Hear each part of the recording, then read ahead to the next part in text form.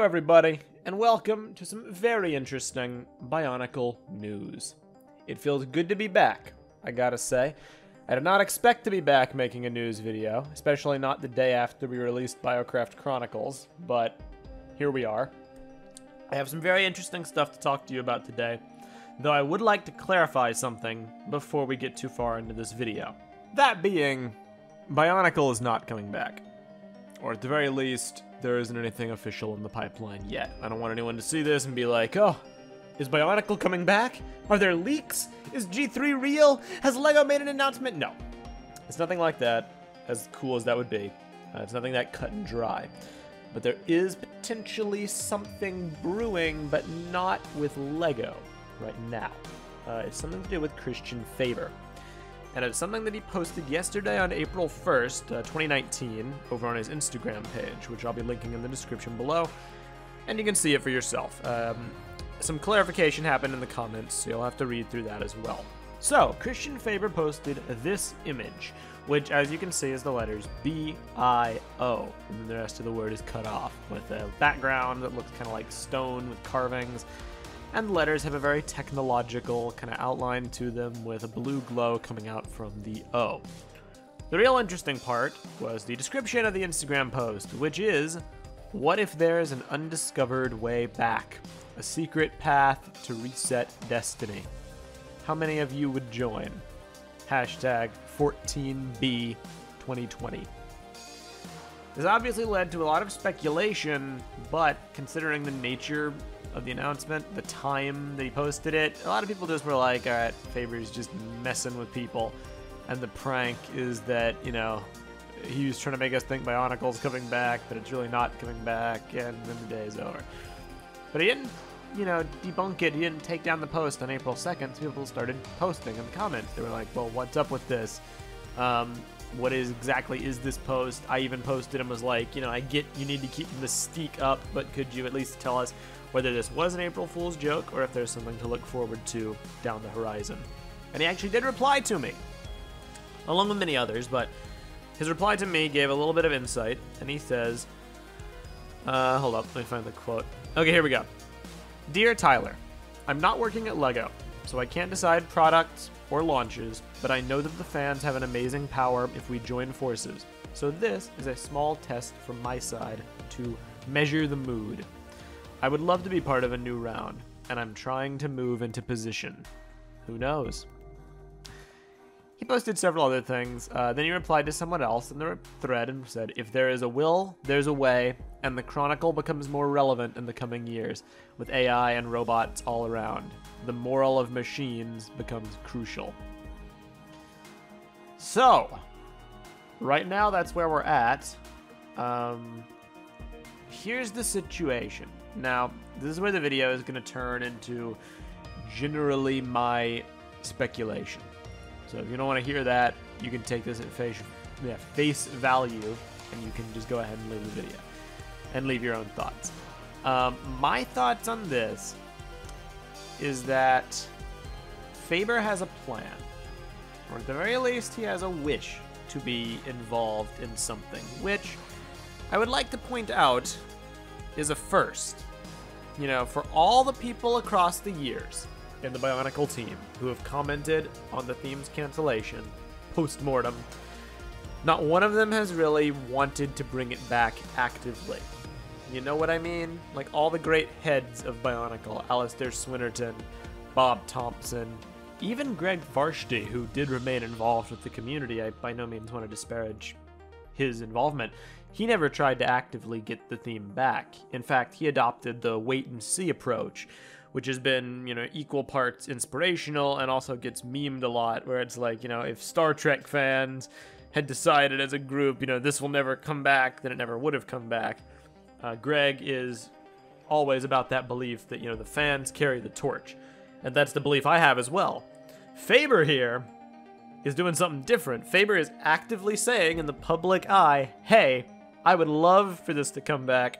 I would love to be a part of this coming back, and I'm trying to move into position. Whatever that means. You know, I'm not privy, of course, to the inner workings of LEGO, or Faber's projects, or, you know, his rebel nature thing, or any of the stuff he does, of course. if I had to infer a meaning behind this, complete speculation, I would say that Faber wants BIONICLE to come back. He has a vision for what that would look like. He might even have a pitch for it. And he wants to use social media to galvanize fan interest, juxtaposed with approaching LEGO and seeing what could happen. He may not have thought that far ahead. This might just be a casual post he's making where it's like, hey, I haven't forgotten about BIONICLE. I'd love to do something for it. But this seems to me like he might have something in the works. I don't know. It's an exciting prospect. Now, just to reiterate, this does not mean there's anything official in the pipeline. Faber could have the best idea ever for a BIONICLE G3. He could have an amazing story with great, cinematic advertising campaigns, a diverse and exciting product line, and in a plot with a deep moral and character focus that will span the test of time and redefine the genre. And LEGO could say, nah, Construction doesn't sell, so we're not gonna do anything with it. That is totally a possibility. Nay, it's quite probable, especially if you're into the community and you know the writing on the wall with Construction. It's been, phasing out for a while now. I don't magically see LEGO saying, hey, this could be profitable again, just because Faber has an idea. But there's another angle to this, and, well, here it is. I've been a pretty vocal critic of the possibility of BIONICLE coming back ever since that one podcast episode we did where I went off on a tirade, basically trying to express my thoughts to the fandom. And even though a lot of people walked away from it with my intended message, I still feel to this day I didn't fully convey that as best as I could. But it's whatever. The crux of what I was trying to get across was that I'm sick of the constant loop of let's do a bunch of online petitions to try to get BIONICLE back, and then when it comes back, LEGO mishandles it, and then it goes away, and we are all disappointed and upset. I say constant loop even though it's only happened once because it feels to me like a loop. It started off when G1 ended with petitions. They're like, let's show LEGO. Instead of spending our time as fans enriching the community we're a part of and helping BIONICLE in our own way, let's devote all that time to angrily or stubbornly making petitions to try to show LEGO that, hey, we still care about it, bring it back, when that's not why they canceled it. If you actually think logically, and you actually look at LEGO and their decision-making process, for both generations, there are reasons why they took it off shelves that are not no one likes BIONICLE. In the first time, sales weren't dropping drastically. They had plateaued and they were beginning to decline, and they took it off shelves so the brand name would not be tarnished beyond repair and that they could potentially retool it and relaunch it at a point in the future where it would be truly successful and not be burdened by, all the lore that had come on before, making it difficult for new people to get into the theme. G2 came around, and they took it off shelves almost immediately for, I guess we still don't know exactly the reason. It can be inferred that it was a result of cuts due to the massive amount of marketing needed for the movies at that time. Like, there have been a lot of theories over the years that it's not that it was selling badly per se, but that LEGO was having to either downsize or focus their efforts into the sets for the LEGO Batman and Ninjago movies, and cuts had to be made in expendable areas, and love it or hate it, Construction is expendable to the LEGO brand, so BIONICLE may have just been an unfortunate casualty of that, rather than being abysmal on its own merits.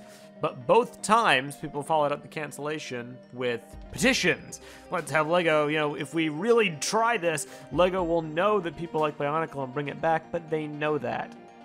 That's not why they took it off shelves. They know people like BIONICLE. We should be spending our time keeping the flame alive, rather than constantly waiting on LEGO to put it back, take it away, put it back, take it away. And I still believe that. I've said before, I don't want BIONICLE back, and I'm not backing down from that belief, but it's more complex than that. It's not that I hate BIONICLE and I don't want to see it back. I don't want to see it back handled improperly. I don't want to see it disrespected.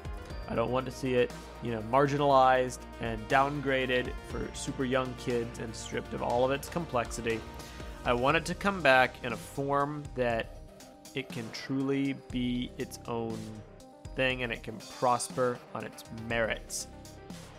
And the only reason why I'm making a video today, and where I want to leave you guys with a certain thought, is because if anyone can do that, it's Christian Faber. And he is the only variable that is making me go, okay, let's try this. Now, I may be completely blowing his plan out of proportion, like I said earlier. Maybe he just posted that because he's nostalgic about BIONICLE, and he wants to see people say, hey, yeah, I love BIONICLE, I'd love to see it back. Maybe I'm right. Maybe he has a plan that he's trying to implement, and he wants us to show our support.